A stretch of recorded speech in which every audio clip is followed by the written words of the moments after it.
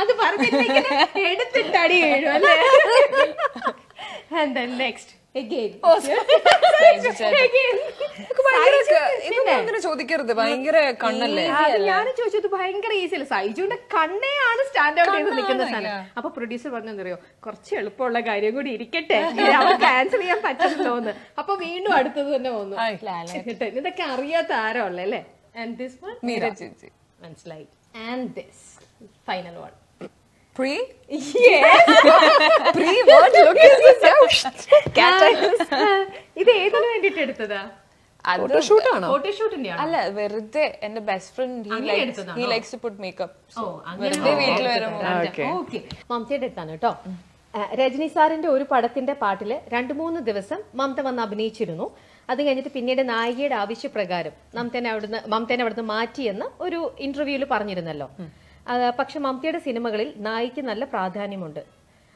അത് ചൂസ് ചെയ്യാവുന്നത് കൊണ്ടാണോ എന്ന് ആ ഇഷ്യൂവും ആ ഒരു ഇതും ഒന്നും കൂടെ? ഒന്നുമല്ല, this is at A very beginning stage in my career as well. ഞാൻ ഏകദേശം ഒരു തമിഴിൽ ഞാൻ അങ്ങനെ 1 film old മറ്റായിരുന്നു when Kuchelan came to me. And ഈ ഒരു one of the things which people tend to ignore, they only take half of the things that you tell, and then they add a lot of fake news. Yeah. So masala alla ഞാൻ പറഞ്ഞത് തന്നെയാണ്. But what was told to me was told by the crew of that film. Okay. That this is the reason why you're sitting for 3 days and we called you 1 day for shot. Because what we wanted to shoot with you അതിപ്പം ചെയ്യാൻ പറ്റാത്ത ഒരു അവസ്ഥയിലാണുള്ളത് because of അപ്പം I mean I didn't have ഞാൻ ഇത്രയും വർഷങ്ങളിൽ അത് പറഞ്ഞില്ല, and I don't make an issue out of it. I'm just saying that's how people are. So എനിപ്പോ അതിന്റെ ഒരു കോൺസ്റ്റന്റ് ഇതാക്കി ഞാനത് കംപ്ലെയിൻ ചെയ്തു, ഞാനത് അന്ന് റിയാക്ട് ചെയ്തിട്ടുണ്ടെങ്കിൽ even I would have spent a lot of time worrying about something that is very unnecessary. ഞാൻ അവിടെ നിന്ന് പോയി തിരിച്ചു ദുബായിലേക്ക് പോയി. I started continuing the movie that I was working on, and what touched my heart was when Rajni sir called me and said, thanks for taking the trouble to come and for being so cooperative and understanding. And at the end when I watched the film, they were like, what, 2 back shots of mine and probably 1 front shot.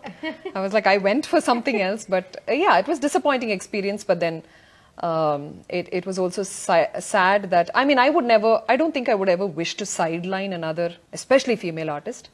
But did it happen to me? I think it did. And that is fine. Just handle it with grace. എപ്പോഴും ഇപ്പൊ നമ്മൾ മുമ്പേ സംസാരിച്ച മൂവീസിനെ കുറിച്ചാണ്. ദിലീപ് മമത എന്നുള്ള ഒരു combination 2 hits തന്നെയാണ് സമ്മാനിച്ചിരിക്കുന്നത്. ഇനി ഉടനെ തന്നെ ഇത്തരത്തിലുള്ള ഒരു കോമ്പിനേഷൻ ഉണ്ടാവുമോ നമ്മുടെ വ്യൂവേഴ്സിന് വേണ്ടിയിട്ടുള്ള ഒരു ഇതാണ്. അത് ഷോർട്ട്ലി അനൗൺസ് ചെയ്യുന്നതായിരിക്കും. ഉണ്ട്, there's something brewing. And there was a lot of talk if it will be 2 countries part 2. ഏത് ജോണറിലുള്ള മൂവി ആയിരിക്കും എന്തെന്നുള്ളതൊക്കെ നമുക്ക് കാത്തിരുന്ന് കാണാം. കാരണം ആൾക്കാർക്ക് അത് ഒരുപാട് എല്ലാവർക്കും ഇഷ്ടപ്പെട്ട മൂവി ആയിരുന്നല്ലോ. അത് വെച്ചിട്ട് അവർ ചോദിച്ച ഒരു ഇതാണ്.